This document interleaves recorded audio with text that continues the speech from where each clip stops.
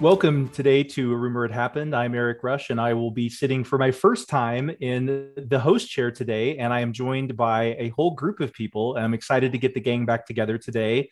And we will be discussing today room number 5. And this room is something that is very interesting to us. This is Parkland Hospital Trauma Room number 1, and the date is November 22nd, 1963. And so I'm joined today by a number of hosts. I'm welcoming back Don. Don, would you like to say hello? I'd like to say hello. Hello. And Chris. Hi. And Alexis. Hello. And Robert. Hello. So we have a big panel today to discuss this very interesting topic of the Parkland Hospital Trauma Room on November 22nd, 1963. So as everybody who listens to this knows, November 22nd, 1963 is a momentous date. I think we all remember that this is the date that President John F. Kennedy was assassinated.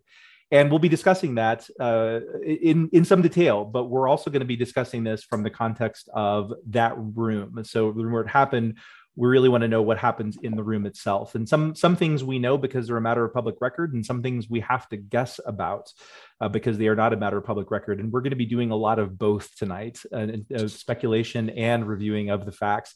And as it is the Kennedy assassination, there's always plenty of speculation and some conspiracy theories there too. I don't know how well we're going to go into the conspiracy theories, but we are certainly going to talk a lot about this topic. So who would like to discuss a little bit about the timeline of events that happened in Dallas, Texas on November 22nd? Anybody want to take some of that timeline here? I'll take the first edge of it and try not. It's one of those things you can get as detailed or as you want to, or be as loose about it as you can.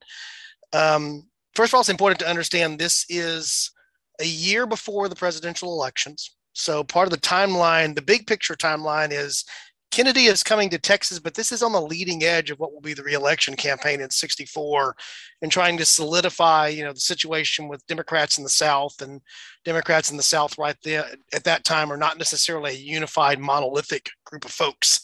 And so there's more to be done there inside of his own party, probably, than you would normally find in most of today's politics. But the visit that day had started with actually, I guess, the day before he had been in Austin, the night before he had been in Fort Worth, have stayed in that hotel there in Fort Worth, downtown Fort Worth. And then, as ironic as this sounds, they flew over from Fort Worth to Dallas. They sure did. That short little trip. Sense. Yeah, that short little trip. And so he lands at Love Field, and then there's the parade through downtown, Love Field being just north of downtown in Dallas even today. And then swinging back around to what would be northwest of downtown, for those of you who know the Dallas area, which is towards where the Trade Mart is. Up, if you know modern Dallas today, you still pass by this going up one of the branches of Interstate 35 as you head up through there. Where the actual assassination occurs, which happens about 12:30ish, roughly. I think 12:37. One of the dates that I saw, times that I saw in one of the timeline, is really as the motorcade is really leaving downtown. Daley Plaza, as we know it today so well, was not the highlight of this parade. It was what you were passing through, the last two turns you had to make before you hopped on the freeway and headed to the Trade Mart. So about 12:37 that day.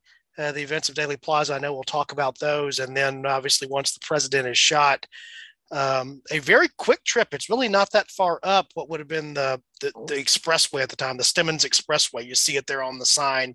If you're familiar with the signs there, it's 6-7 minutes probably at most to Parkland, which was, I guess, probably the premier hospital in Dallas at the time, one of the larger hospitals. Certainly was a university-related hospital, so it had all the benefits going with that. It would have been the designated hospital for trauma, and it was also the close place to go. So it made perfect sense. The arrival there, 12:57 is the time that I normally see for the pronouncement of death, roughly speaking, an announcement shortly after 1 o'clock.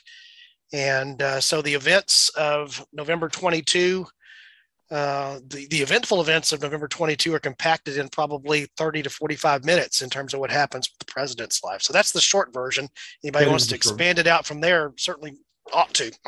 Well, that's great, Don, and I appreciate your Texas knowledge about that. Just knowing a little bit about the geography, and so it appeared that within about 5 minutes of the shots being fired, 5 to 6 minutes, because the motorcade was traveling at an estimated 80 miles an hour. I mean, they were wanting to get there really fast, of course. And within 5 or 6 minutes, they were at the doors of the emergency room at Parkland Hospital. And so, as you might expect, they immediately took him from the car into the trauma room. And what we're looking at, all of the hosts are looking at is a picture that Don found of the trauma room as it existed, at least so far as we know, as it existed in 1963. And what's interesting to me is that it is not all that different from what a trauma room looks like today. There's no computers there, of course. There's not as many gadgets. Some of the equipment looks just a little bit older, but the overall layout of the trauma room is not all that dissimilar to what it would look like today. And I have to say, before we go further, I don't want to pretend that I'm any sort of expert in trauma. I am probably the opposite of whatever you would consider a trauma surgeon. I am the opposite of that. So I'm a geneticist, and we are the doctors that you should trust least with knives. But we all have some of those experiences when we're in our training. So it's it really is very similar to the way things would be oriented today. And so he would have been brought in immediately, and they would have done a very quick assessment, and they would have been looking for, and we just do this very easily. It's ABCs: airway, breathing, and circulation. So they'll be looking to see, does he have an airway that is stable? And the answer to that was no. He didn't have a stable airway because he had a wound that had extended from above his right shoulder blade out through his trachea, and so there was a big wound there. And so the first thing that was done when he was assessed was to put in a tracheostomy, and that is something that could have been done today, but certainly that's something they would have done. And then they would have assisted him with breathing and circulation. And they did this with chest compressions. And so the fact that they did chest compressions the entire time that he was in the hospital or in this trauma room before he was pronounced dead suggested that his circulation probably never returned in any meaningful way, which essentially means President Kennedy was dead when he arrived at the hospital. Because he's the president, heroic measures were taken. Heroic measures should have been taken. That was entirely appropriate. But his condition was at that point moribund. I mean, we knew that he was not going to survive at that point. And that whole process lasted approximately, as far as we can tell, about 25 minutes based on the timeline that Don had mentioned. And he was pronounced dead right around 1 p.m. Central Time that day. So I think where the room where it happened, and the thing that was fascinating to me was not necessarily the medical aspects of this. Obviously, they're still fascinating to me, the medical aspects. It's what the Constitution had not said about what we do next. What is the next steps here? How do we approach this when we have a period of time when there is no president of the United States, at least not officially? And so let's talk about that. Well, and I'll step back after mentioning this. That matters more now because, again, Kennedy, this has been a topic of discussion on the Fork in Time, with a series of things there. We're in the nuclear age. He's a nuclear president.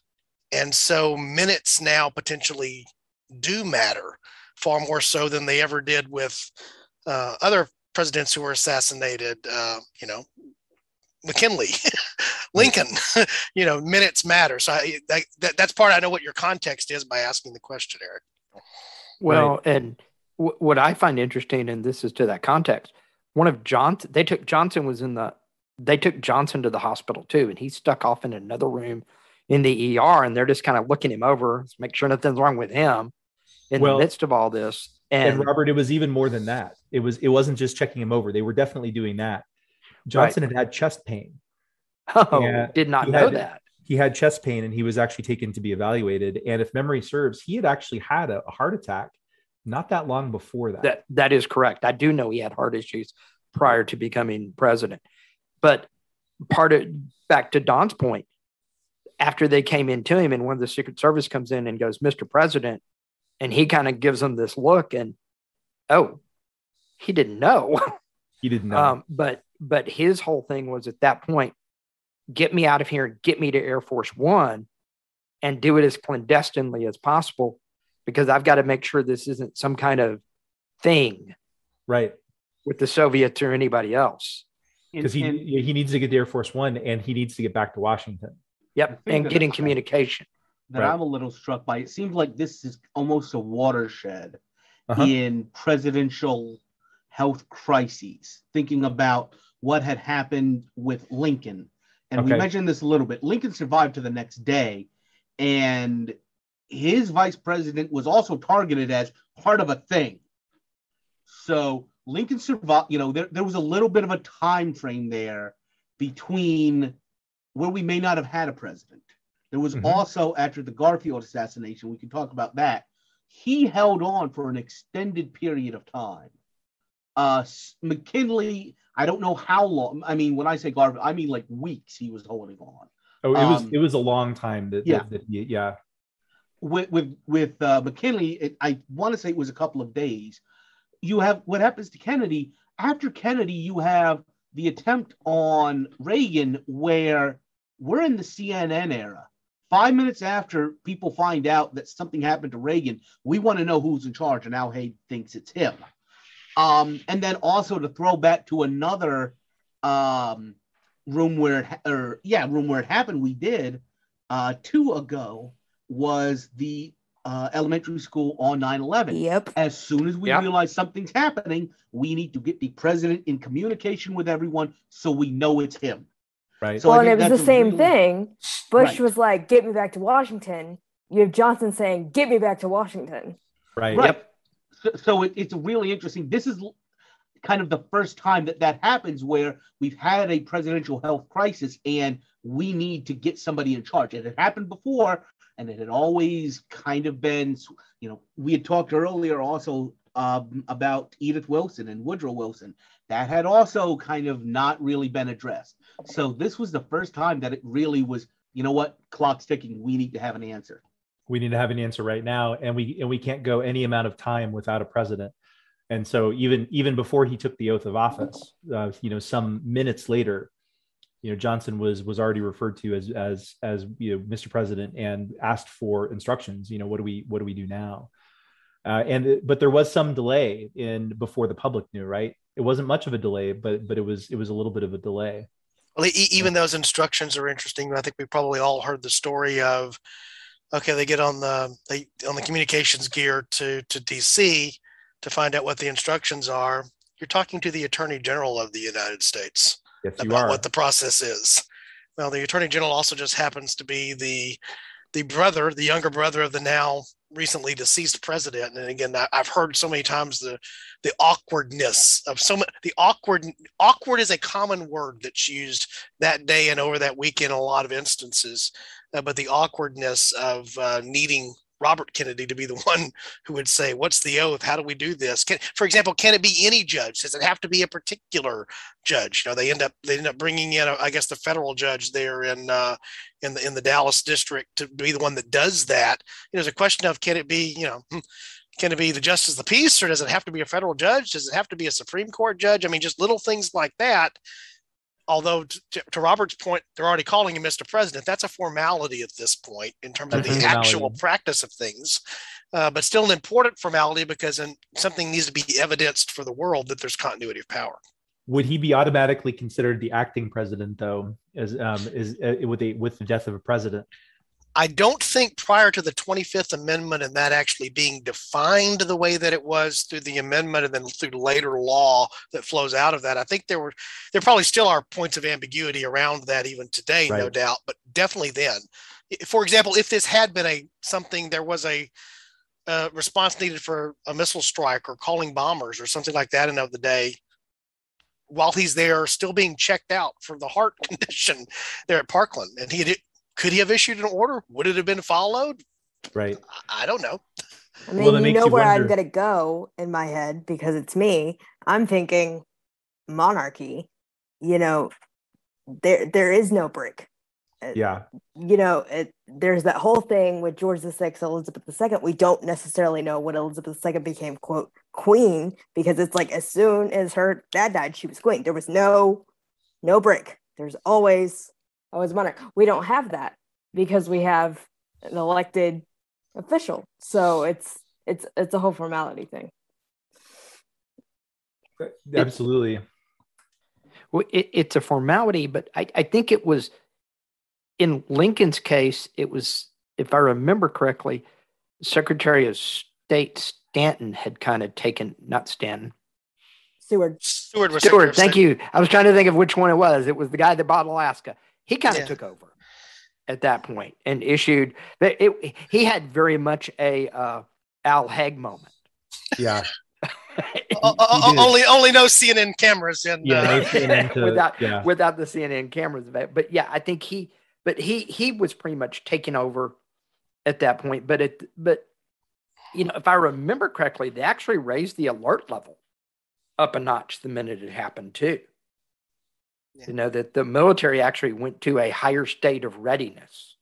Tell me a little more about that, Robert, because that was something I actually wasn't aware of that. Yeah, if I remember correctly, if I remember from what I read correctly, that they actually took us from, if 5 is the lowest, they took us up 1 to 4. Okay. Just to make sure everybody's ready in case somebody takes advantage. In some case, and I think it was, A, is there something going on? But B, is there somebody going to just take advantage? Because remember, the Cuban Missile Crisis is pretty much only a year away from this. Right. At this point. True. We had the Bay of Pigs in 1961, 62. You have the Cuban Missile Crisis, and now you've got the president get shot. Middle of the Cold War. That's not a fun time. Perfect tie-in, Robert. Thank you for that ability to plug the Bay of Pigs of A Fork in Time that Chris and I just did a couple of weeks ago. So if you haven't checked it out, please check it out. It was a really fun one. I think Chris and I really enjoyed recording it. I did have a question for you, Eric, that does relate back to the trauma room itself. Right. I know that emergency medicine was not your thing, but you obviously went through the typical rotations that all medically trained personnel do. What do you think it would have been like? I mean, they had to have known before the limousine arrived that the president was coming. They knew the president was going to be there. It was fast, but there was enough time to know that. Is your brain thinking at all, particularly as an emergency room physician there, about who it is? Are you really that focused on your job and your training? And you mentioned this, and I think this may have been off podcast. You're probably dealing here with a fair number of residents. You're dealing, the nature of the hospital is you're not dealing. There are experienced trauma professionals in the room. Not to say that there are not, but you have a mixture of experience that there. What is that like? Can you relate to that from your experience at all? Absolutely. I think with medicine, a lot has to do with the time of what's going on. So if you're people who are generally sort of lowest on the totem pole are the most likely to be there overnight. And so when I was a medical student, when I was a resident, I was there alone, and the attending physicians were generally at home sleeping. Now that I'm the attending physician, I'm at home sleeping. But that's, if you're overnight, that's what you're seeing. But when you're looking at this, when it's 12:30 p.m. and it's a weekday, everybody's there. And so what you're likely to have, if you know that the president's there, you're likely to have a lot of the more senior folks there that are going to be kind of in charge. And as I recall, one of the people who was there initially was the chief of surgery, who is a vascular surgeon by training. And for a president being, in town and potentially needing medical care, that's not unusual at all to have kind of what you would consider to be your top or most senior folks there that are running the show. Now you still have a variety of levels of people there. So you're going to have your more senior faculty physicians, you're going to have more junior faculty physicians, and then you're also going to have, at this point, you will have fellows, residents, medical students. Now at that point, the medical training was a little bit different, but you're still going to generally have medical students and residents. And so it's going to be a lot of people. And one of the struggles, one of the things that's difficult in a situation like this is not having enough people in the room. It's having too many people in the room, because you need people to work, or you need space to work, and you need some people to get out of the way in order to do that. And so a lot of the methods by which we do that developed subsequently to this, not necessarily because of the Kennedy assassination, but just because medical science marches forward, is how do we do things like this? How do we do resuscitations in a way that's consistent? How do we do trauma assessments in a way that is consistent? And a lot of that did develop really over the kind of the later 1960s and 1970s. So that's good to keep in mind when you're thinking about this. And so what I picture in my mind is are people bringing Kennedy in, and this mass of white coats behind this group of people that's starting to descend on the president, start working on him, and people trying to keep them back, basically, to make sure that they have enough space to work. That's what I see. And in those days, everybody was wearing their whites. We don't do that anymore. This is what I wore to work today. So we don't wear our medical whites very, very frequently anymore. So that's kind of what I think about when I think about likely what the scene's going to be. And we're going to have the picture. The picture will be on the webpage, if nothing else, and other ways that will link to it out of the show notes. So because I think it is valuable. See, the other thing that struck me when I found the picture, it seems small compared to what we think of as being larger spaces today. They're a little more open, maybe a little bit more fluid for what you're talking about, the ability to move around easily, not to be, running into things. Is that just my impression, or is that something that jumps out at you as well when you see here versus maybe what you would see today? Yeah, it is a little small for what a trauma bay would be. It looks pretty kind of similar to what a trauma bay would look like, but that's one of the things that you think about when you're just looking at older medical facilities, older medical rooms, as they tend to be smaller than what they are today. I think I mentioned to you, Don, when we did the vaccine episode, the polio vaccine episode, that when I was a very junior faculty member, my office was in the old University of Nebraska polio ward. And so it was this really long, skinny, almost claustrophobic room, because that's what junior faculty get for offices. But it was very different from what either a medical room would look like or a trauma bay would look like. And Chris, correct me if Eric, I'm sorry. Correct me if I'm wrong, but when they came in, outside of doing chest compressions, that's pretty much all they had done or were doing, because back then in 1963, the ambulance practitioner was scoop and scoot. They basically there was none of this EMT working on him and he's hooked up already and all that when he gets in, correct? Certainly that is a much more professional status now. There is a lot more training and expertise that goes to the EMT role than what existed at that point.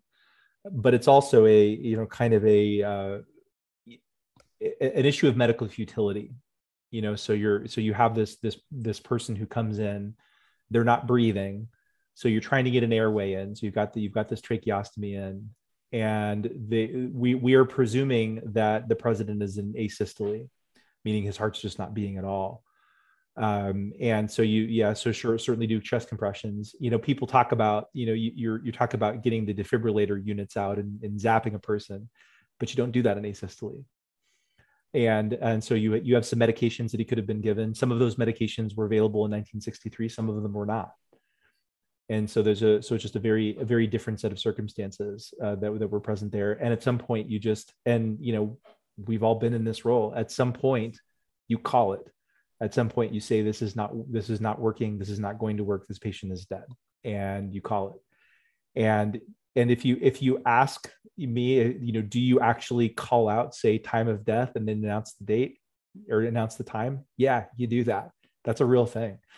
And so presumably somebody whoever was leading the trauma team, and very likely it was this chair of surgery who was leading the trauma team, eventually said, all right, we're done here, and called the time of death. And based on what I read in Kennedy's autopsy report, it looks like it was right at 1 p.m. So all of this that we've done so far, all of this we talked about so far, we've spent about 35 minutes on podcast discussing events that actually occurred over about 25 minutes. I think that's an interesting way to think about it, Eric. And the other thing that popped into my head, also looking at a timeline thing about that, is because he was Catholic, there was a priest there at the hospital. Last rites were given before the death was pronounced. That because of the sequence and the preferred order for doing that. The priest actually stated that he had to move the sheet off the president's head to give last rites before he gave it. Yeah. So, powerful thing there. One of the things I'd mentioned, and of course Eric's leading the charge here, is that I was thinking about what other rooms we could have associated with this particular date. That was something that runs through my head, and a couple came to mind. I'll just throw it out I'd throw out to the team here. Did you guys? I mentioned a couple of them off podcast. Did any of those resonate? Did you think of any others? So sorry, go ahead, Alexis. The one that sticks out to me, just because I've seen the photo, was Air Force One, where you have, I almost said Lincoln, not Lincoln, Johnson. Johnson taking the oath of office, and the image that sticks out to me is Jackie Kennedy standing next to him, still dressed in her outfit that she was wearing in the car, so you can see the blood and everything. So I think that would have been an interesting room to talk about. Would have been Air Force One, and then when Johnson took the oath of office. And Alexis, that's exactly where my head went on that. And she did this very consciously. She could have changed, but she did this very consciously because she said, "I want them to see what they've done." And I'm sorry, Chris, but what's also interesting is when Johnson got on board Air Force One, he issued rules that the plane was not to take off until the president was on board. And he said, and he's not going in the cargo hold. And so they literally went and took the seats out so that they could put the president's body in the casket inside Air Force One. He was very adamant that they were not going to load the president into the cargo hold. Right. Exactly. So fascinating. So let's talk a little bit about presidential succession then. So we mentioned that there's that this room, we had a president who had died. Now we have a president we have a vice president who people are referring as president. And then we have some amount of time before President Johnson takes the oath of office. So and I'll be honest, I don't know what that time was. I don't know how much time elapsed between when President Kennedy was pronounced dead and Vice President Johnson became President Johnson. We would assume it's probably a matter of minutes, but I don't know that for sure. Does anybody know that? I actually did have the timeline here, so if you can vamp for a minute, Eric, I'll get you down to what that is. It's also, as you pointed out, not as long as you think it is. It's probably not. I mean, we're talking a matter of minutes, but this is also this is becoming a very connected world by 1963. And so, whereas 100 years prior with Lincoln, we had a little bit of luxury of time, and if you had a few hours where there was no president, the world would probably keep. But in 1963, it's a very different world. All right, Don, what did you come up with? If I'm to believe an article in businessinsider.com, but I have no reason not to believe it, 2:38 p.m. is the time that they actually associate with the picture that I think represents what Alexis was talking about, sort of the iconic picture. There was only one photographer, I believe, allowed in the space at the time to do this. So there's a limited number of pictures. It's Johnson taking the oath, by the way, with a microphone there, so you can hear the judge issuing the oath. Kennedy responding and Jackie Kennedy, I'm sorry, Johnson responding, Jackie Kennedy to his left, his wife, Lady Bird, to his right. And presumably this is still 2:38 p.m. Central Time. So because the other thing we have is we'll have a time zone change was to go back to Washington. So we had approximately an hour and a half where there was no president. So that is interesting. And if you can see what I just scrolled back to on the timeline. Also, one of the more interesting things in a different room somewhere else in Dallas at 2:07, right? There is prime suspect Lee Harvey Oswald already in custody. So Oswald is in custody before Johnson is formally sworn in. Well, and you have to say that Oswald and we can delve into this a little bit. I'm okay with entertaining a number of different ideas about this, but even if we think even if a person feels that Lee Harvey Oswald was the lone gunman here, even if that is your belief, we can say that he acted very suspiciously in events after the assassination, and he ended up at a movie theater, and in a way that was probably not without suspicion. And then I think he ran away from a police officer, and I think he shot a different police officer. So he shot J.D. Tippett, Right. who was a Dallas police officer, and my recollection is that's actually probably why he was initially arrested. That is correct. They did Yeah. not tie him to the Kennedy assassination right away. And Right. what kind of happens in that interim is they try to leave Parkland Hospital. And this is something else that kind of comes about because of the Kennedy assassination, is they try to leave. The Secret Service gets the body, they get a casket, and they say, we're leaving. And the county judge, or the Dallas County coroner, Earl Rose, said, you cannot leave the state of Texas until I perform an autopsy and declare him dead. And so there's actually a scuffle between him and some Texas Rangers and the Secret Service at this moment, because there was no federal law on prosecuting a presidential assassin until after the Kennedy assassination. And so that's interesting. Lean into that a little bit, Robert, because and again, I mean, we don't have any legal experts. Maybe Don, we need to hire an attorney. But this is really interesting.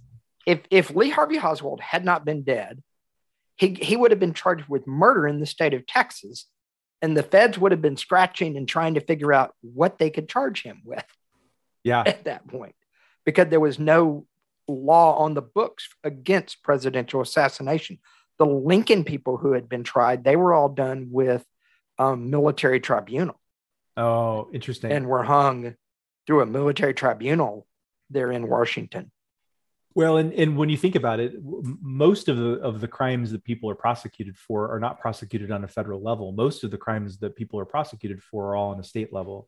Mm-hmm. And so, and this is still true today. And again, don't take legal advice from a geneticist, but it's still, it's important to note that these are mostly state laws. And so they're really interesting jurisdictional problems here. Yeah.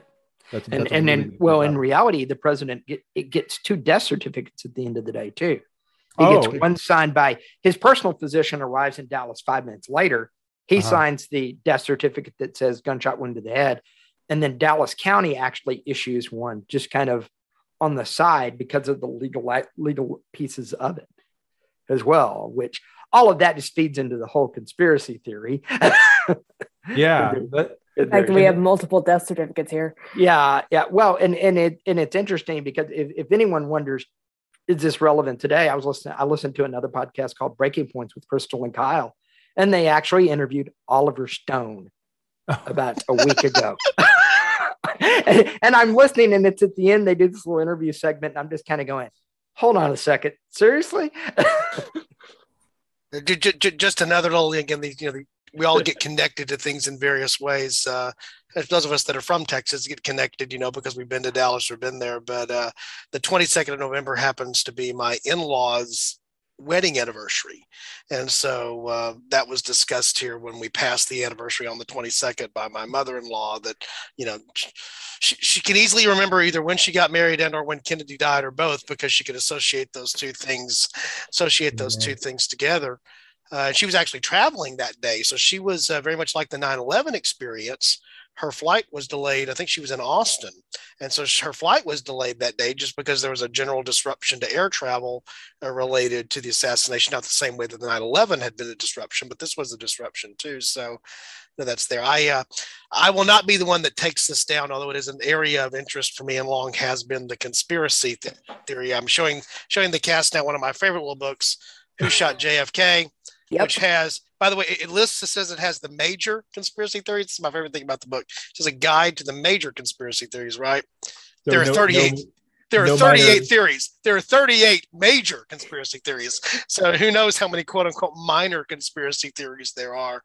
But it wasn't until I was an adult. I'd been to Dallas a number of times in my life, had family there. But it wasn't until I was an adult, actually went downtown to Daley Plaza, to the 6th floor museum, to the actual location of the assassination. So why that was not until I was an adult, I don't know. That's one of those strange things, having been to Dallas so many times otherwise. But I firmly believed that I was going to walk out on the street there, and the street very much looks like it did in the day. Partly, It does. He's It made very a much point of does. doing that. And then, films that have been shot there, see Oliver Stone's JFK, for example, Robert's Sure. mentioned there. But I firmly believed I was going to walk out into Daily Plaza and there was going to be some type of parting of clouds, sunlight from heaven, a voice from heaven. And it was going to say, the magical reveal was going to be LBJ knew. That's what I thought was going to come out of heaven. It did not happen. But I do think it's interesting that, I think if you ask most people, if you just said you're going to have a podcast, you're going to talk about the Kennedy assassination, I think it's logical that we would go to Parkland because of the structure of this podcast being about a room, right? Right. But people don't associate what happened there at that trauma room. It's in Daily Plaza, or it's the car. It's maybe, again, from the the actual place, which was pretty important. The trauma room is almost an afterthought. Yeah. Well, this gets into a thing that I've just been thinking, and Eric, maybe you can speak to this. And we were kind of talking about this off podcast, but I mean, half of his brain is on his wife's dress, half of his brain is on or in the car.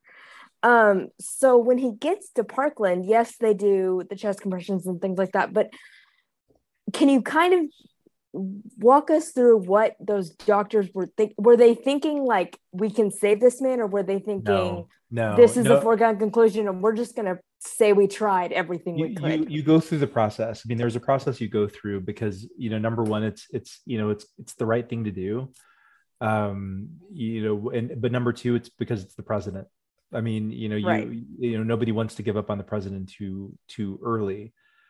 But it's a truth that you bring up, Alexis, that even if they could have, by some miracle, gotten the president's heart restarted, what then? Right. we have a president who has sustained a major head trauma. The defect in the kind of the back part of his head was described in the autopsy as being 13 centimeters. That's massive. And so this is a president who is never going to be able to, again, in best case scenario, let's just say that everything else lined up and we could get his heart started and we could put him on a ventilator and any things like that. Under the best scenario, this is a person that is going to be neurologically devastated. And so there's really no coming back from this from a presidential debility standpoint. And this is kind of where, and so thank you for teeing this up, Alexis, because it's actually kind of a perfect way to describe this, because this is pre-25th Amendment. And so we have a lot of constitutional scholars that listen to both Room Where It Happened and A Fork in Time, but it's not lost on, I think, any of us in this room that the 25th Amendment was submitted to the states in 1965 and was adopted in 1967, several years subsequent to the Kennedy assassination. And it has to do with a number of the different things, including presidential succession, vacancy of the vice president, but also a president's declaration of inability. So you can transfer the presidential authority to the vice president if the president is unable to discharge the powers and duties of the president. And so you could, if there were a 25th Amendment that had been, let's just say it had been ratified in 1961 for reasons, and that was something that was present at that time, then Johnson could have been granted the powers of the acting president until such time that Kennedy died, assuming that he probably would have, even under the best of circumstances. So to me, that's a very interesting constitutional question in terms of presidential succession. I'm going to raise another interesting political question that Please just do. crossed my mind. Yeah. That's invoking the 25th Amendment is generally a cabinet decision. Yeah. We previously mentioned who the Attorney General is. Right. We've, on our Vietnam podcast, we may not have even mentioned him by name, but we definitely talked about the Secretary of Defense being a very close and loyal Kennedy person. We would definitely call him close and loyal. Yes. So is there some conflict of interest? Yes. Well, and you have to remember too, Johnson and Kennedy, and especially Bobby, were not best of buds. No. He despised them probably with every fiber of his being. And I don't know if they felt much better about him.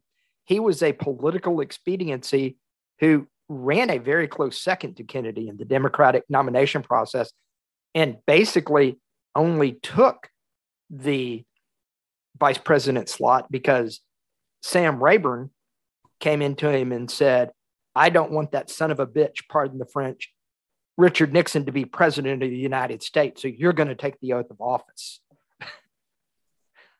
Yeah, it's interesting that before you raised the specter of the 25th Amendment, I hadn't really thought about that much today, Eric, about this, and this be where we're going. I'm glad we are, in the sense that, by the way, it makes a fork in time episode that I'm willing to do because it doesn't violate our jump the shark rule, which is what would have happened if Kennedy had survived, and you had this sort of questionable state of, does he have the faculty to execute the presidency? Yes, okay, he's breathing, by artificial or other means, but does he have the faculty to hold the office? That's a whole other interesting what if that's nothing to do with the assassination itself.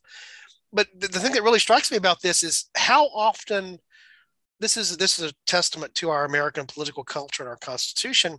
The founding fathers were brilliant.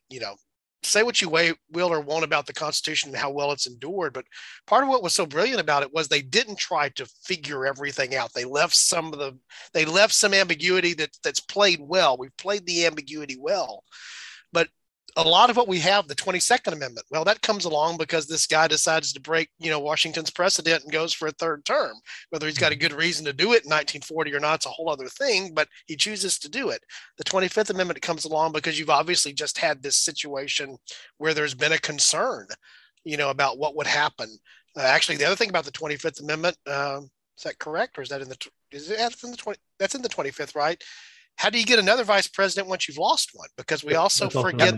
Yep. Because we also forget how many times this also one of the things I felt like I should have known, given what my degree is in, but sort of didn't or forgot, is how many times we went without a vice president. 16. Because the vice president had assumed the presidency and there was no means for replacing the vice president. Yes, there was succession because the Constitution had said what the sequence would be from that point on. So that wasn't an immediate concern yet. But just how often our American as our resident Marylander, or if for some reason like massive tax evasion, the vice president has to resign in his place. And so you end up with a vice president who is nominated and who assumes the duties of vice president, and then who then assumes the duties as president, and all of these under tenets of the 25th Amendment scarcely 10 years later. Right. And that person was never elected in national office. The only office they were elected to, as I recall, is a congressman from Michigan. Yes. Right. Mm-hmm. So the argument that can be made is no Kennedy assassination, no Gerald Ford. As a president. Probably. I mean that's so Don, I want to point out that you have just done what you always warn us against. You have made a rumor it happened. You've made it a fork in time. and sometimes, in all fairness, we make a fork in time into the room where it happens. So we do that, and it's all in good fun. It's all in good fun. But I hadn't thought about the two things. First of all, how the 25th Amendment directly flowed. I knew it, but hadn't really thought about it. But then just again, the other thing for me is how often our Constitution has to be, because we've had we need to fix this. We hadn't thought about exactly how this would work. Now we need to go and fix it. And so it's an event that causes us to need to fix it. Right. No, that's absolutely right. That we tend to be more responsive, but I think very few of us would looking back would disagree with the rationale for creating the 25th Amendment. As it turns out, it helped us a lot in 1973, 1974. I mean, that would have been probably a very different scenario if that ambiguity would have been there, with the absent vice presidency and a president that resigned. And again, now I'm creating a fork in time, but now you say, I am getting into the very eccentric mind of Richard Nixon, and saying, I don't have a vice president. Do I really want to resign? Or am I gonna stick it out and see what happens? Yeah. Change the dynamic.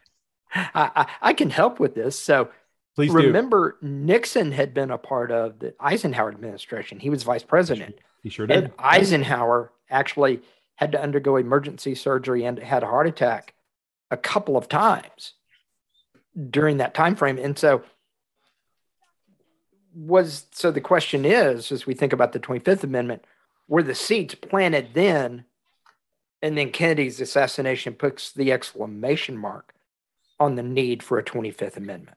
I think that's a very reasonable read on that. You know, we look at this in terms of natural causes, but I think that's a good read. And to be fair, you were also looking, as we get into the mid and later 60s, into the Johnson administration and to his own term, he had a lot of health problems himself. Mm-hmm. And, Lyndon Johnson we'll say 1967 was not a well man. And he only lived a few additional years beyond that, which probably relates in some ways to his decision not to run in 1968. But, I think that there was an eye on Kennedy most prominently, but I absolutely agree, Robert. There certainly was an eye on Eisenhower and probably an eye on Johnson too. Well, I'd say it's more an eye on the role of the president, especially in foreign policy at this point.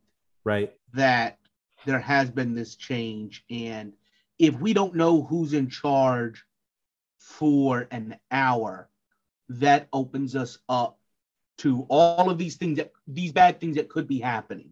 These opportunities for other people to take advantage of us. And by the way, I don't want to go too far down this hole, but in 1964, the guy on the other side of the Cold War gets removed. Mm-hmm. And there's a lot of ambiguity around how that happens, because in that system, there is absolutely no succession whatsoever. Mm-hmm. So there's, in 1964 and into the 1980s, you have a lot of changeovers where we don't know who's in charge on the other side. And that plays into the Cuban crisis of when we get the two telegrams, one which is very conciliatory, one which is very not. Who's on the other side there? So I think that's an interesting point for an argument for the 25th, that it's a continuity thing. You can look down this list and be able to tell who you need to be talking to in any situation. Now, I'm going to ask this to Chris specifically, but certainly to the rest of you as well.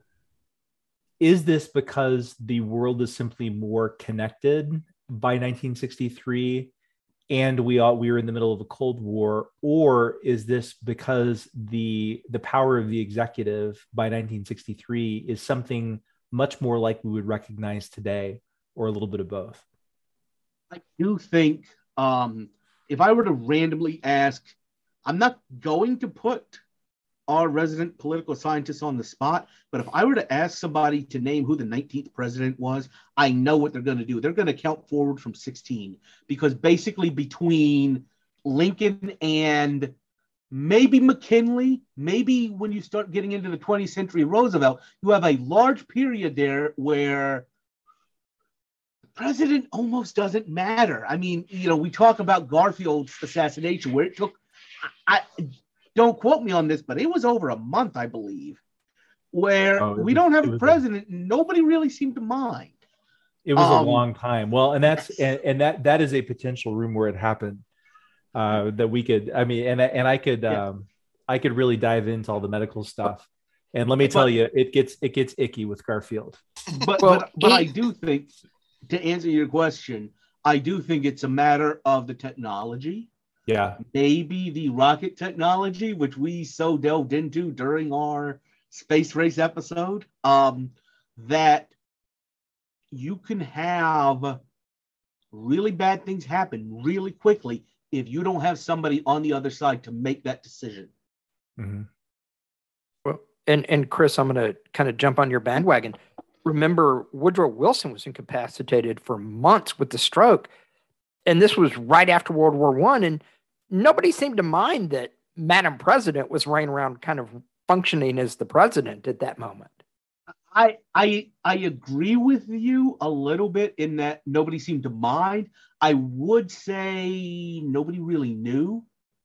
In Garfield's case, as I understand it, there were telegrams coming out. There were regular updates. People knew that the president had been shot, and there were health updates. It was transparent. But you're absolutely right in that the fact is the presidency was vacant, and they were able to keep it so under wraps that people didn't know about it. Took 2 months for Garfield to die, by the way. Thank you, Wikipedia. We can know, so we will know. But, wow. You know, we're talking here about minutes in the case of Johnson and Kennedy, and, you know, the difference, months become minutes. You know, you take a century goes by, and that's how things matter, and they're different. Yeah, well, right, and it would be a matter of an even smaller matter of minutes now. You know, if anything ever happened to a president. I mean, I'm thinking about my own lifetime. So I don't remember when President Reagan was shot. I was only 2 years old, so I don't remember that. But when there have been other presidential health crises, you know, I feel like we know about those within minutes, you know, whether they're minor or not. We know about those. We didn't mention FDR, but his ability to keep his physical ailments hidden, and yet he was still a very So that's another, that could be another, I don't know if that's a rumored happen. So I think that's a series of something. So there's another podcast that I would love to do, which is called Eric Talks About Presidential Health Histories. That would be super fun to me, and probably I don't think anybody would listen. You would have an audience of dozens at a minimum, Eric. Dozens at a minimum. I can think of one friend that would probably listen, but I don't know anybody else who would listen to that. But there is one thing I do want to kind of think about. We talked the last time Don and I got together. We talked about the Vietnam conflict, and think about Korea. After World War II, you did not have a war.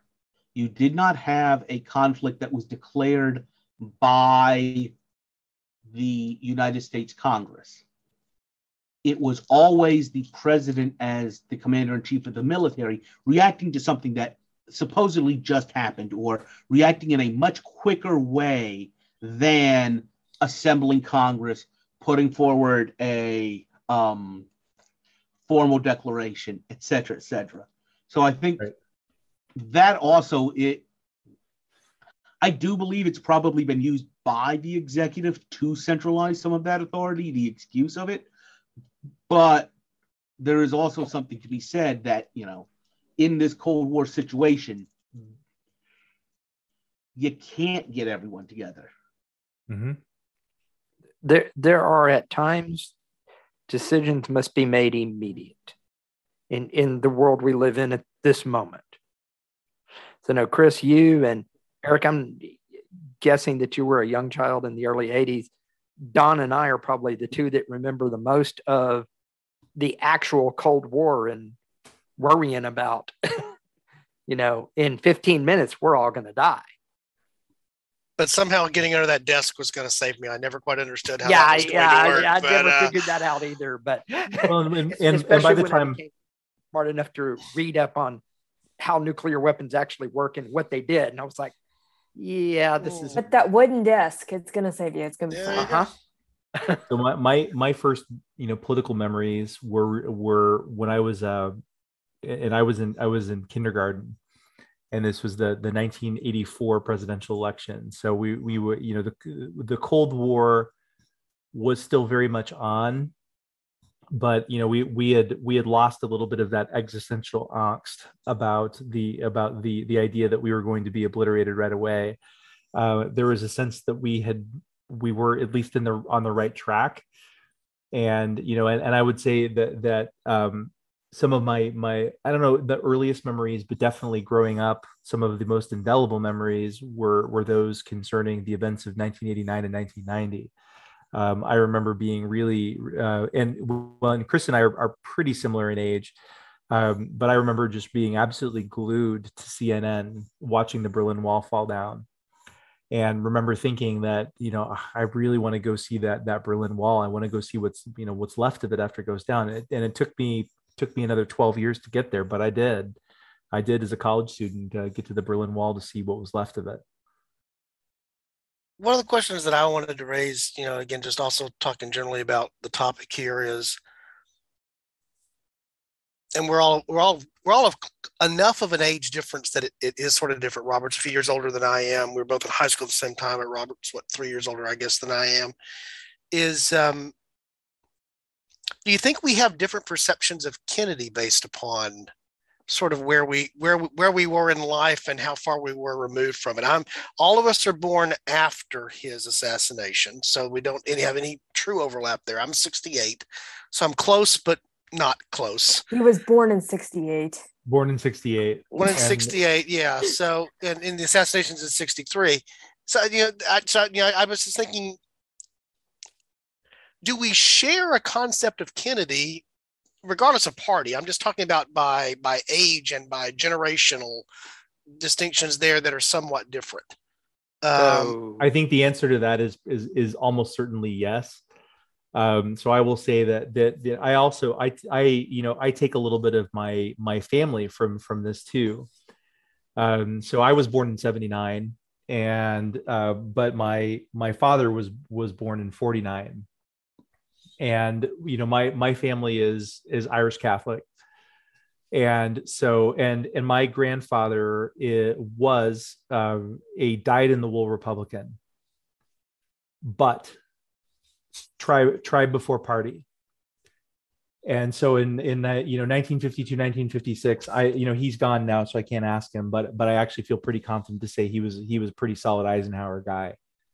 I know for a fact that not only did he vote for Kennedy, that he and my father and his brothers and sister went around and canvassed for Kennedy. And again, this was in Kansas in 1960. I guarantee you that they canvassed for I know for a fact, I don't guarantee, I know for a fact they did this. They canvassed for Kennedy because they wanted to get, it was more important to them to get an Irish Catholic elected as president. And so sorry, go ahead. No, go ahead, Chris. Go ahead and finish. Or Eric, go ahead. So so I freely admit that I internalized a lot of that Kennedy mythos. And it's taken me a long time to really look objectively. And I think Chris and I have mentioned on campus or on podcasts that if you really look objectively, Kennedy is probably one of the most overrated presidents. He had a lot of really nice ideas, really nice vision, but he didn't have time to execute on any of it.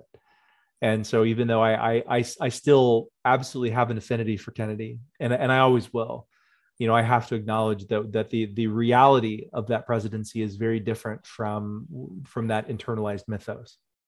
I appreciate you sharing that and getting personal about it there too, Eric. I think, and that became a generational thing for what you just described there, both for you as well as for your grandfather in terms of when that was. And I think it's also true when I think back on it. My father was a labor Democrat. But I grew up in a fairly conservative religious home, and so probably thought of myself in my formative years, growing up in the 80s, Family Ties is on TV. There's an Alex P. Keaton to look at, that kind of thing. It's the Reagan, probably identified myself more as a Republican. I like to think of myself strongly as a true independent moderate now in lots of ways. But I carry both aspects of what's there because of my parentage with my parents, my dad particularly, and then also my timeline. But there was, you mentioned mythos. There's a mystique around Kennedy that was partly because of, here's this young, attractive, articulate, all the things that go with that. The telegenic, we talked before about, the role of the TV was beginning to play in politics, and particularly electoral politics. The space race, I think most of us here are space geeks to some way, shape, form, or fashion. So we're sucked in by that. There's a mystique around Kennedy that is only made stronger by the assassination, by the events, by the fact that he goes into trauma room 1 on November the 22nd and, doesn't come out alive. Arguably didn't go in alive, but certainly doesn't come out alive. Right. And so it's left in that, most of the listeners will know I'm a big baseball fan. There's this thing called potential that, that athletes can get saddled with, particularly baseball players can get saddled with it. Others can, but baseball players seem to have it as a special curse or a special gift to have potential. And as I get older and think back on it and now know some of the things that have come out, some things that are not as flattering, that were not known in the media at the time, but, widely known. Kennedy still had potential because he still, what would it have been? It could have been great. It could have been a train wreck. It could have been both. But it was cut short in such a way that we're always open to the possibility of what it might have been. There's potential for everything that could have been up and down. Right. And one of the things that Chris, you said, and I'll turn the floor over to you after I speak my piece, is that, a lot of the things that we think about as being related to Kennedy are really Johnson's accomplishments. And so, Johnson really did complete Kennedy's term. And even the first of Johnson's own term, you could argue was a lot of those Kennedy initiatives. And then, Johnson sort of came into his own. I would say, 65 to 68, he really came into his own, and that was really sort of the Johnson legacy. So, Chris, I don't know if you have any additional thoughts to that. I'd agree. I do find it really interesting to give you a little bit of my family's relation to this. There's a rumor, and we're not sure, but we think my grandmother might have voted for Nixon in 72. If you know anything about the 1972 election, the fact that she might have voted Nixon in 72 tells you everything you need to know about my family's voting records. So he's kind of a hero within that party. And yet part of it is iconoclasm for me. Part of it is just, like we said, I like legislation. I like things moving forward. And I don't see a whole lot of that happening. Yeah. Yeah. Well, Kennedy was not the horse trader that Johnson was. And, Johnson was an absolute master at that. Mm-hmm. And he wasn't afraid to intimidate you in any way he could. And he was a whole lot of Texas. Part of me wants to say this. Part of me thinks, we've talked about a little bit a divide politically between two camps. I feel like it might be a little bit of that divide you just talked about between the horse traders and the TV stars. Yeah. TV star politicians can be very intellectually pure because it's image rather than making the sausage. Very true. Very true. For me, so I was born in 1965, so 2 years afterward, and very much the same experience that Don's family. My family was a Democrat, FDR Democrat, though. And Kennedy, for my family, was the great unfulfilled promise of the president. And that's how my family viewed it. And strangely enough, neither one of my family members from Texas could stand LBJ. Going back to Don's Great Awakening, to this day, my father passed in 2001. My mom, if her mind was still all there, would probably swear to me that LBJ not only knew, but helped orchestrate. Well, that was why I thought the voice was going to come from heaven, was because obviously he didn't just know he was part of it.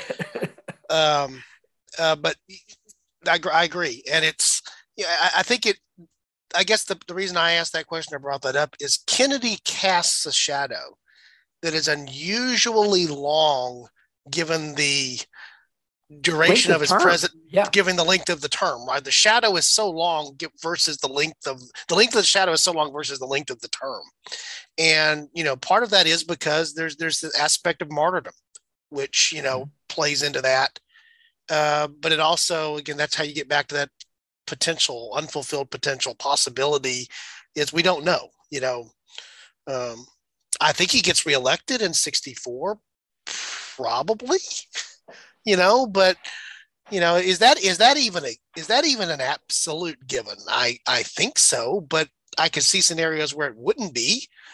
Yeah, I mean, is he still running against Goldwater?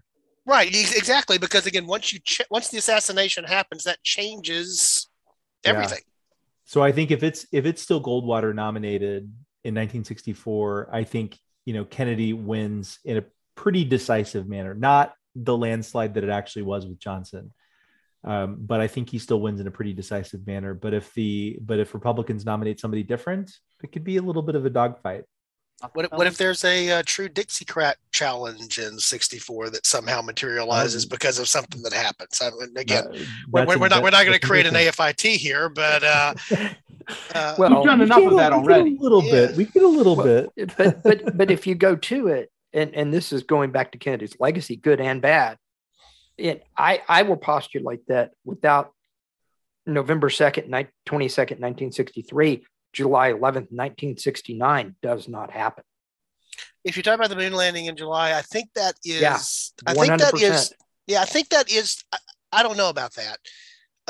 There's no doubt that again. And if you'd like to hear more about the moon landing, exactly.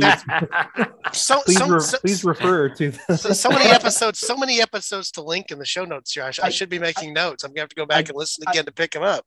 I got to say this. Initially, some of you that are really into the room where it happened will pick up on this. This episode was supposed to be before the November arc. I kind of like it after the November arc. Well, and actually, it's serving the purpose of what it was intended to do in association with the November arc, is talking about the event of the assassination, but then talking about all these wonderful what ifs that do flow off of the era of the Kennedy administration and the Kennedy administration itself. Robert, I would disagree with you. I think you still do have the moon landing, but I think you have it. It gave an extra boost because this was now part of Kennedy's legacy. Mm-hmm. And the one way I think it could have gone different is if his presidency had soured by continuing on further, then suddenly the motivation for that could have been lost. So that's how you lose the moon, is that the moon benefits because it's Kennedy. The moon possibly could have lost because it's Kennedy. The reason I think not, see an excellent hour-plus discussion that I would highly recommend, is that there was this other participant called the Soviets, and it didn't matter who was going to be president. We were going to beat those suckers to the moon. Yep. That's right. We, whoever's president, we cannot let the communists win. Yeah.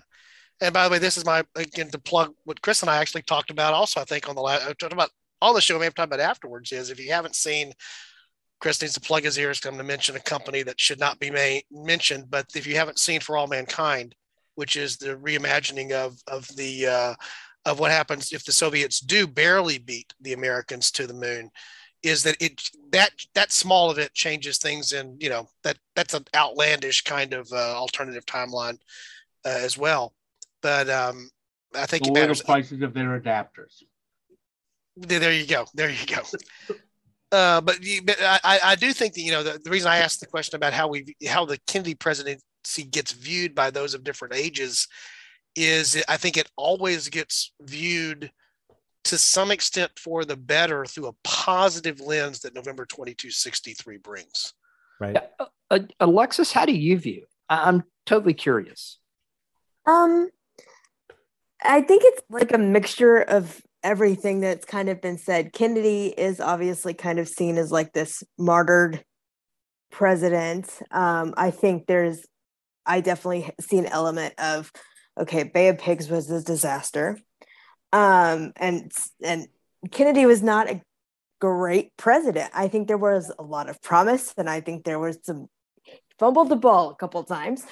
But yeah, I definitely think that because he's assassinated, he kind of has this up on a pedestal martyr status. And I do think that with the moon thing, I do think that the reason it happens is it was Kennedy, and Kennedy was murdered, and so we've got to get this done. We've got it. It's for Kennedy's legacy. We've got to get it done. Also, to Eric's point, we got to beat the commies to the moon. But yeah, he's this dichotomy in my head because he wasn't a great president. When you actually dissect his presidency, but he's put on this pedestal, and the shadow is long, even though there's not a lot of substance to that shadow. So does the martyrdom remove the failures or color the failures, I guess is the better way to put it? Just introduces bias, don't you think, Alexis? Yeah, it definitely introduces bias. It makes him human. It's that whole thing of your heroes can still be human and still have flaws. It almost makes him, this is going to sound weird, but it almost makes him a martyr and more human at the same time, because it's like he's this hero, but he's also flawed. So it's I can be a hero even though I'm flawed, almost kind of that thing. No, I think you're absolutely right, Alexis. I totally agree. And I also look at this through my own lens. So, this is the podcast where we sort of, in some cases, disclose our politics a little bit. And, I consider myself fairly progressive. And Kennedy is in many ways a progressive hero for reasons that are still not clear to me. Because if we really look at where a lot of the actual progress happened, it was with Johnson, and not by a little, by a mile. Yeah. So there's a lot of promise and not a lot of delivery with Kennedy. I one story I love thinking about progressive values. There's a movie that came out called The Path to War. It's an HBO movie. And they've got LBJ after his inauguration talking about Harvard this and Yale that. And I correct me if I'm wrong, and the guy from South Texas Teachers College rules the roost. If you want to talk about there's something to be said about that LBJ background story as a great opportunity story. That kind of thing that totally resonates with me, Chris, as a graduate of the University of Kansas. I am not an Ivy League guy. I'm a state school guy. And it totally resonates with me. One of the things that popped into my head as Alexis was talking, the other thing that the assassination does is it freezes Kennedy forever young. Mm-hmm. And there's an element to that of not seeing your heroes age and have the things that happen when they age. I'm very struck this week. I did have the privilege once in my life of shaking the hand of former Senator Robert Dole, who passed away this past week. I've had that same privilege. And again, even as a person who's more progressive, I delighted in the opportunity to meet and to chat with Senator Dole, who was a true statesman and gentleman. Yeah, and the Greatest Generation is a whole thing there, and he's very representative of that for me in so many ways. But what struck me when the coverage was on this week with his death was just how old he looked. And he was. I think he was in his 90s. I don't know how far into his 90s. Yeah. He was 98. And even when he was younger, he was old, right? When we're looking back at his runs for president, as many runs for president, but we never see an old Kennedy. That's my point. We never see an old Kennedy, and he's frozen in time. And I'm thinking about this. So Kennedy, when he was inaugurated as president, was 43 years old.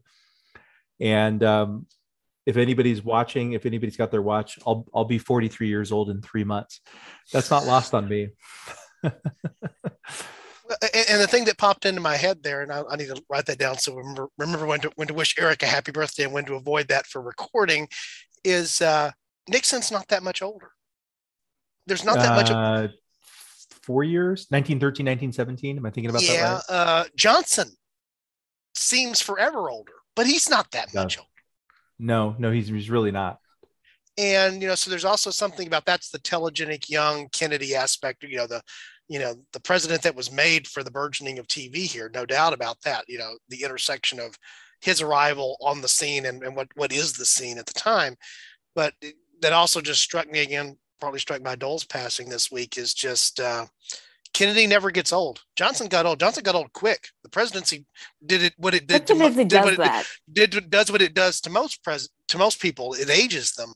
Nixon by the time he's actually president looks ancient. Just a decade later, kind of thing. Kennedy never has that. Kennedy never has that phenomenon. That's what. It's a hard way to accomplish it, but that's what happens as a result of November 22 of 63. Yeah, that's absolutely right. I agree. Any additional observations from the group? Maybe we don't want to go all the way down this rabbit hole, but I'm going to throw something out there anyway.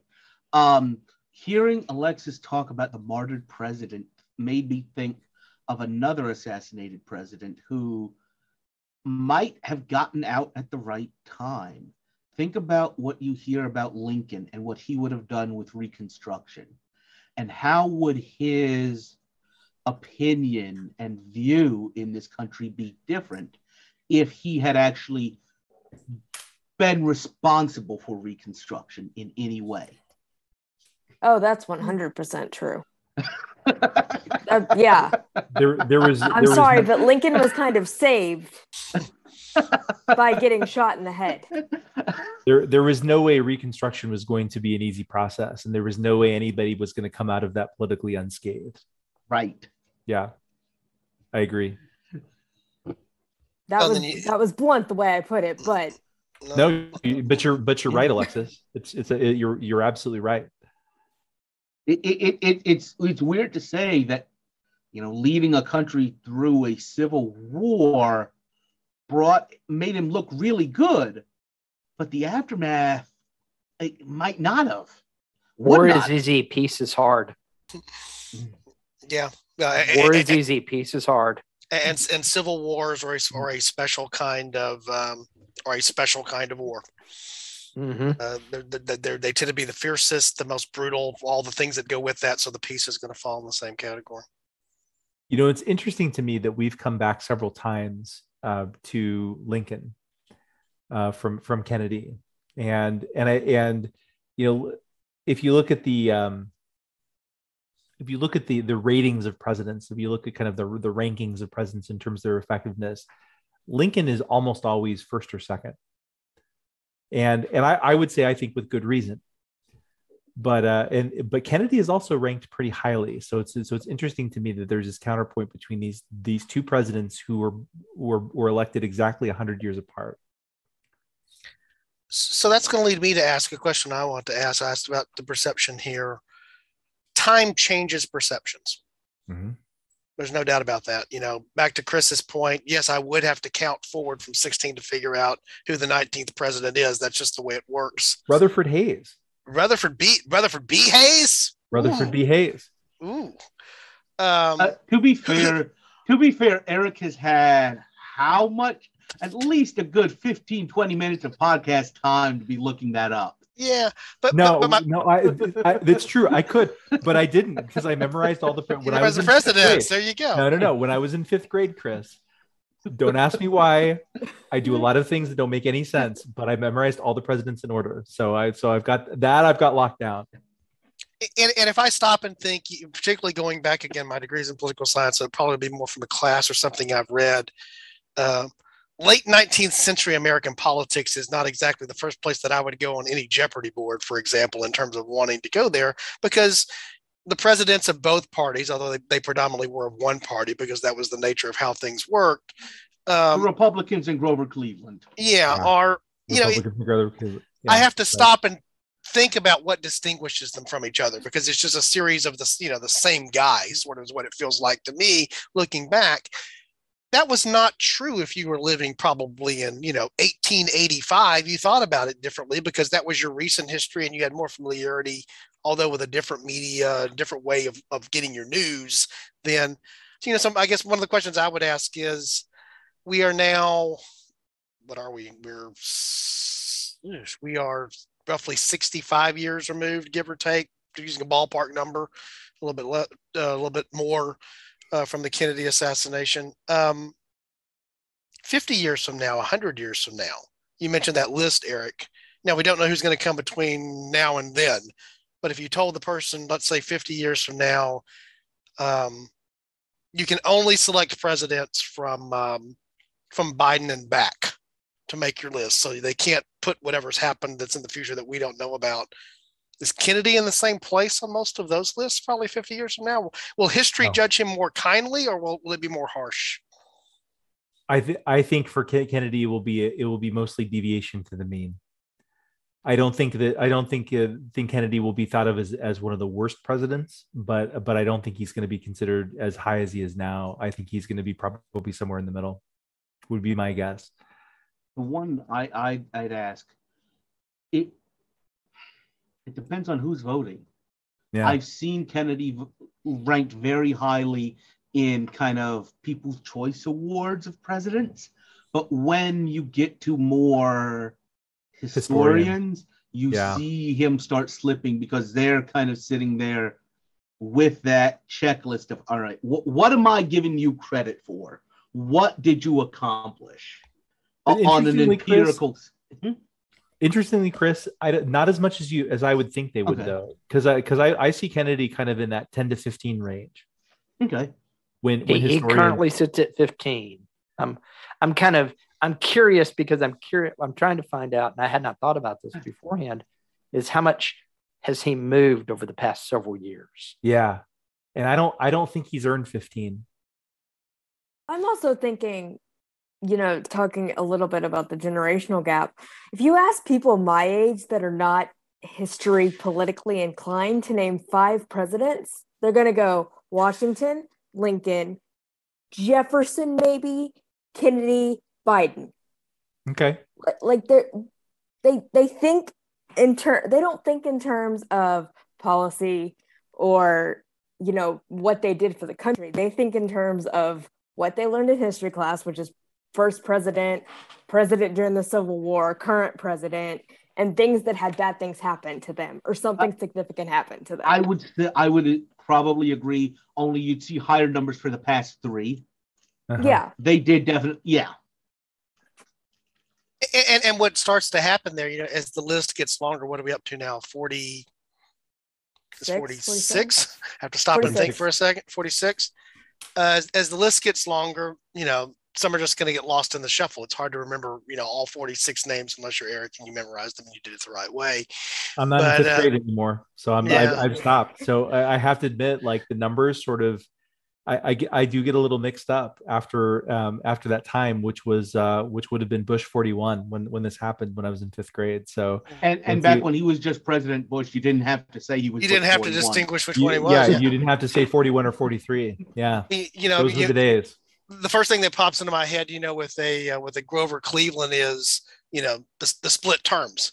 That is the fact that I hold in my head about Grover Cleveland. I'd really have to stop and think for a second. What else do I know about Grover Cleveland other than the fact that he served terms that weren't consecutive? As far as I can tell, does anybody 50 years from now remember there was this guy named Taft? That was a one-term. That sort of thing that starts going on after a period of time. Ironically, the reason I bring this up point on Taft, we have reached a point on Taft that if you talk to somebody about Taft, you know what they remember? The bathtub. That's what Americans today remember. That's what I have in my head. Well, and as far as I can tell, the kind of the 19th century presidents, we'll say after Grant, are primarily distinguished by their facial hair. Exactly. And that's really it. Who's rocking the beard? Who's got the glorious mustache? That's it. And then the next thing there's Roosevelt. Then there's Roosevelt. TR. Yeah. And then, what you know about McKinley is there's a mountain named for him, and Roosevelt became president because he was his vice president. Well, there was a mountain named after him. Yeah, not anymore. Not anymore. True. And so, one of the things that, the reason I asked that question about 50 years from now and why this is relevant, this sort of brings us, I hope, back full circle. We've named all types of presidents that had longer terms than Kennedy. Any one-term president who served his entire term had a longer term than Kennedy by definition. And True. Yet, the shadow that comes from that because of the time and I think because of the death, both of those things together cause that rock makes more ripples than it normally would for the period of time that it has to make ripples. Yeah. And then of course the important things that are still relevant today: the space race, the Cuban Missile Crisis. I mean, there's things that it's not just about getting shot in Dallas, although getting shot in Dallas is a great way to be remembered as a president, apparently. That will immortalize you, but only at great cost. Yeah. And that just strikes me as that, for example, I think history, for example, we far kinder to Bush 41, the more that time goes by, to a degree that probably it is now. Other presidents that have fared well will not be as well remembered. I think Reagan's legacy will tarnish even more over time as things go. Carter's presidency, people are going to recognize the challenges that he faced during the period of time that he was in there, and they're going to look at that slightly different. They may not ever put him on the top 20 of any list of presidents by any stretch of the imagination, but they're going to appreciate what the challenges were between 77 and 81. I think the best example of that is Harry Truman, who has aged very well. I was just going to bring up Truman. I think in 100 years, I think Truman will be decidedly considered a top 10 president. Yeah. And so to me, that's the interesting part about some of the speculation you can have around a presidency is the way it's viewed in its short term and the way that it's viewed in its long term are not necessarily going to be the same things, but it takes a while. And I guess the other combustible factor of Kennedy is he's thought of very differently in a very short period of time. Again, because of the martyrdom, iconic trapped in time thing, whatever it is you want to call it. Yeah. Quick scan, he bounces between 8 and 15, depending on what year you're at, and there's no trend one way or the other. Different groups. Yeah. And I think that is overrated. And I say this as a person who's a pretty big kind of fan of the kind of the Kennedy mystique. I think that's pretty markedly overrated. Alexis, you might want to close your ears for this one. We kind of fought a war about not being a monarchy. Oh, I know. We actually fought 2 of them. Yeah.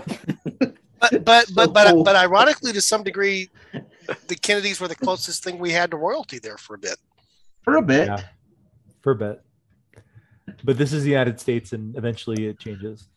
True. So, all right. Well, this feels like a great place to wrap it up. And so, if anybody would like to weigh in anything more, so Don, you always have a way of kind of wrapping up the rumor it happened that I really like. So I'm going to turn over to you just very briefly to close it in that way. Well, I'm going to see if I can actually live up to that, since this is only episode number 5 now, and I wasn't on number 4, which is good. But we are going to talk about where we go next. Yeah, that's what we're supposed to do here, and the plan. I actually need to pull it up to make sure I know this, because we're actually out of sequence. This was supposed to be room number 4, and then we were supposed to go to something else. But the whole concept behind the rumor happened is that we would sort of introduce where we're headed to next. And so I'm pulling up the magical episode status spreadsheet here. Thank you, Google Docs and Google things that are there. We're talking about going to. It'll be what happens in January. Mm-hmm. Since we're recording here in December. And I think this is actually one also that, Eric, you were excited about, and it ties back to some of the stuff we've done here recently. We're going to go to Mission Control, January 28th, 1986. And it's the flight of STS-51. So we're going to be talking about a little thing called Challenger. Yeah, that'll be a really interesting podcast. I'm looking forward to that one. Yeah. The other thing I just wanted to mention here about the show, and to sort of close out with this again, I enjoy looking at the screen. We have the benefit of looking at the screen here. One of these days, we're going to actually post this recording so you can see what it's like to get the rest of it. Maybe at some point, we'll tell everybody when we're going to do that. I'm in a baseball cap, and I'm not in my most presentable form today. Chris is hiding in the bunker, and Robert looks like in a professional place, and Alexis looks fine, and Eric looks great. But again, I like seeing the faces that I see on the screen here, and just like talking to the faces that I see on the screen. I hope that if you're a listener to the show, you like just doing that. Hopefully you feel like you've just sat in a room where you're with friends. And if you were here, we'd give you the space to talk to too. And the truth of the matter is, we'll give you the space to talk too. If you want to come join and be part of this, let us know. Go to the website. Let us know that you're interested. Everybody that's here on the screen, Alexis had inside track, genetics, and all that. But everybody, and Robert, going back with friendship that goes back to high school days. But everybody that's here, is here because they want to be here, and you can be here too. So I just want to let our listeners know, both for a room where it happened as well as a fork in time, that the mic is open. Come join us. We welcome here. We welcome the topics. We welcome the conversation. And like I said, I very much enjoyed listening to room number 4 and being surprised by what I heard, because I wasn't there when it was recorded. That was fun. And so I encourage that as well. We talk a lot about the other podcasts. We now intersplice the two together, which I guess makes perfect sense. They are similar, but they're different. The goal of this podcast is to be more about the actual history. I think we do that pretty well. We also are not afraid to touch some of the political touch points here. We really work hard on A Fork in Time not to make it political, because it's so easy to make alternate history very political. There's a lot of political alternate history out there. But if you aren't familiar with that show because you found this show, go check that show out. We have 127 episodes now. It's hard for me to believe I can say that. And you'll see a lot of links in this, because I'm going to include the show notes of almost everything we missed. I think we probably referenced or mentioned, we probably listed 8 or 10 episodes that we've done and some of the people that are here. So Eric, I'm going to ask you what you like that I do, that I close out, because I'm struggling to figure out exactly what it is that I do. That was it, Don. It was kind of the plug there. And I'll take this opportunity, if I could, to talk about sort of my history with the podcast. And, I started out as a listener. I started out as a listener. It was summer of 2020. It was a pandemic. I was getting kind of bored. I decided I was gonna do a little better in the exercise department, like you do. And so I started taking these really long walks, get my Velcro shoes on, because I'm an old guy, and take these long walks. And I needed some content. I needed some podcasts to listen to. And I'd always loved alternate history. And so when I searched for alternate history, I came across A Fork in Time, and I started listening to it. And I enjoyed the podcast. And I said, gosh, Don and Alexa seem like nice people. I'm enjoying listening to them. And so eventually I kind of took the plunge and said, you know what, I'm going to be a patron. And then when I became a patron, then Don and I started talking a little bit about content. And it was probably about maybe a month after that I was a guest for the first A Fork in Time podcast.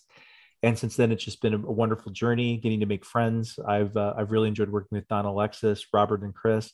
Chris and I we've had an absolute blast the last few weeks recording these podcasts. And so, if you like talking about history, if you like speculating, if you like riffing about these things, if you like making friends with nice people, we're nice people. And so we would encourage you to be a part of this. And so, in closing, I would just say this has really been a lot of fun for me. I hope it's been a lot of fun for you to listen to.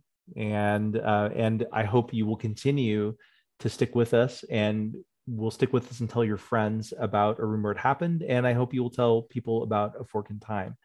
And so with that, I will bid you a good night.